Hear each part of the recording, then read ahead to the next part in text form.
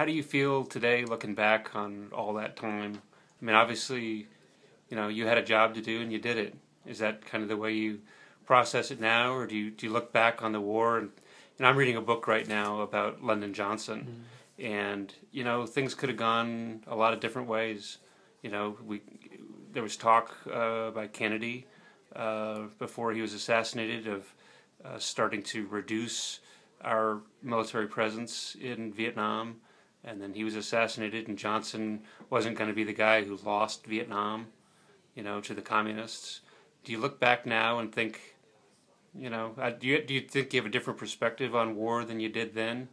And do you just view it as, I had a job to do and I did it, or do you think, wow, what a waste all that was, or, it was a righteous action, or what are your thoughts today as you look back on the war and your part in it? I think it was a waste. We lost a lot of people, and we lost a lot of resources that we had.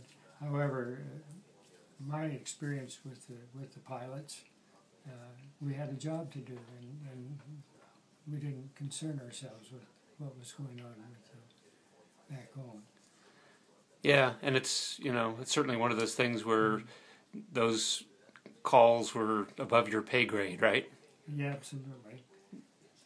We thought it was ridiculous, some of the targets that they picked for us, and Johnson was picking targets in those days. Yeah. And we didn't approve of that, but our job was to hit those targets, and we did it. That was What was an example of a target you think that was ridiculous? Well, there was one high threat area right around Hanoi. High threat meaning it was dangerous for you. It was very dangerous. It was right in the Hanoi area.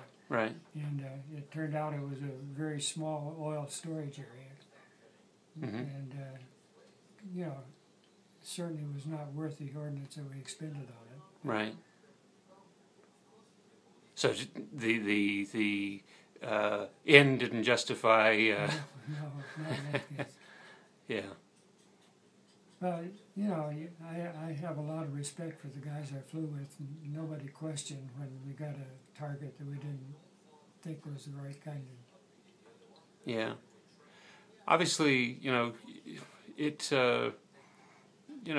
had to be tough to see, not only, you talk about guys who, from another squadron or whatever who, went down on a bad day, but, you also had friends, even your golfing buddy, Jim O'Neill.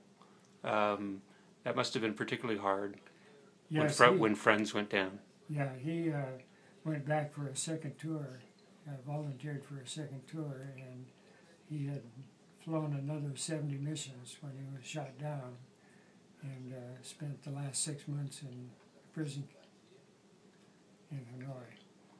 At that time, did you know that he had been captured, or did you not have any idea whether he survived? Oh yes, as a matter of fact, his picture was in the evening paper.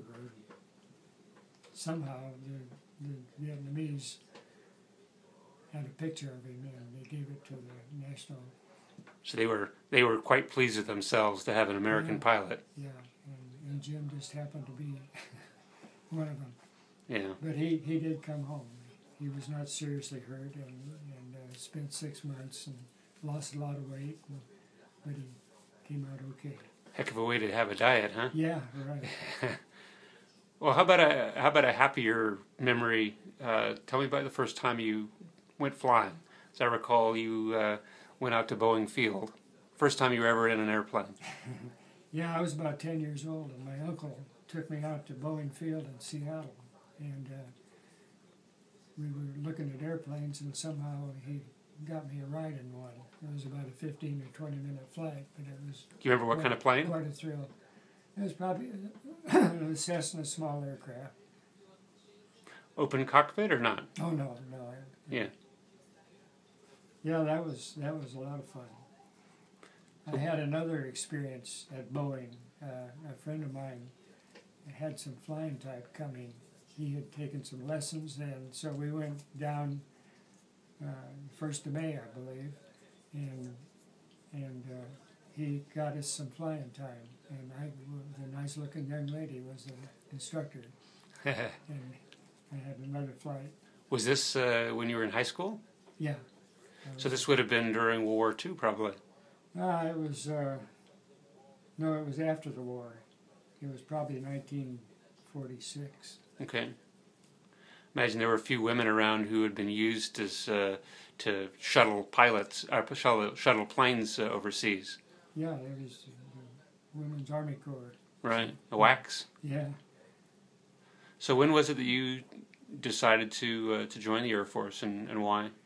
Well, I was going to university, and I was going to be drafted when I graduated. Because of the Korean War. With the Korean War. So I had to start looking around for something so I didn't have to carry a rifle.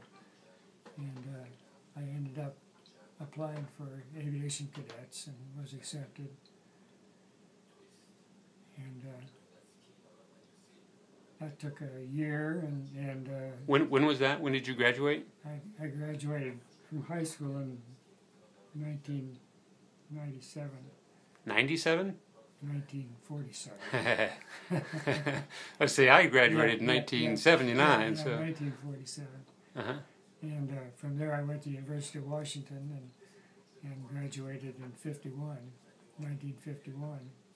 And I had applied for cadets and was accepted, so consequently the 28th or 9th of June I had to sign up or get drafted. So I signed up for 4 years, and it was if I washed out of flying training, I would have gone back to being a private in the Air Force. And fortunately, I got through that. That was in Texas, is that right? It was in Texas for primary training. And whereabouts? Do you remember? San Antonio. Mm-hmm. And then from there I got my assignment to cadets, and I went to Moultrie, Georgia, and got my primary training there. Imagine you did something else while you were in Moultrie, Georgia. Yeah, as a matter of fact, I got myself a wife. Well, not a bad Not too bad, excursion no. then. No, Worked out pretty well. What are we at? 50? Gosh. 59 years, I think. Wow. Thereabouts. Yeah. That's lasted longer than the Air Force. Yeah. The Air Force, I think, in 47 or 48. Mm-hmm. Yeah. All right. Well, thank you for your time, and we'll do this again. Okay. Thanks.